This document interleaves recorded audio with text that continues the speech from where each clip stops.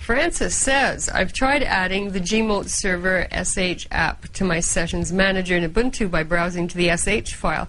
It won't launch on startup. I can easily navigate to it in terminal and launch it by typing shgmoteserver.sh. Are there any alternative methods for automatically launch apps? Adding a line to a file, or maybe I'm not using sessions properly. If you can shed light on the matter, that would be great. And P.S., how come I can type the word pigeon in sessions and it will launch, but other apps require a long string with dashes, etc.? Please shed some light on this, as it's something I've always wondered about. Sure. Pigeon is a GUI application. It runs under GNOME. So when you run it in sessions, it's going to run. Now, your SH script, on the other hand, is a terminal application. So you're not going to be able to run that from a GNOME session auto start because it doesn't run terminal applications. So what you need to do, look into rcs.d. I would think is probably the better way that you want to do it because you want to run it as a script.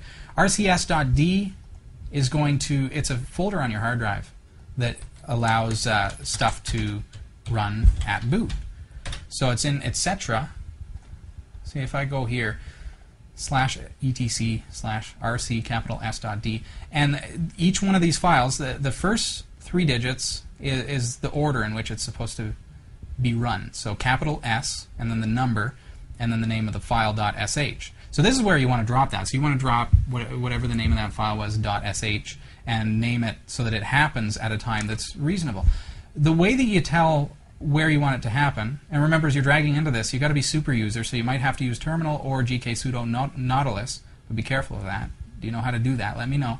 The way that you determine where you want it to fall as far as numbers go, you don't just go S01 and then the name of your script, because that's ridiculous. If it requires, say, networking, and you run it before networking actually initializes, it's not going to work. It's not going to do anything. So make sure that it happens kind of near the end, probably just after, you look at the names of the files, they're pretty self-explanatory. S40 networking, okay, that's when it's launching your networking. S45 mount NFS, and then mount NFS boot clean, so it's mounting your hard drives, I would guess. And then just after that, number 49 is console setup. Probably drop it somewhere in around there, but probably 52 would be a good number in my case. So that's, I think, what you're looking for because you're trying to run an SH script. You want to run it in etc/rc capital S.d. Good luck.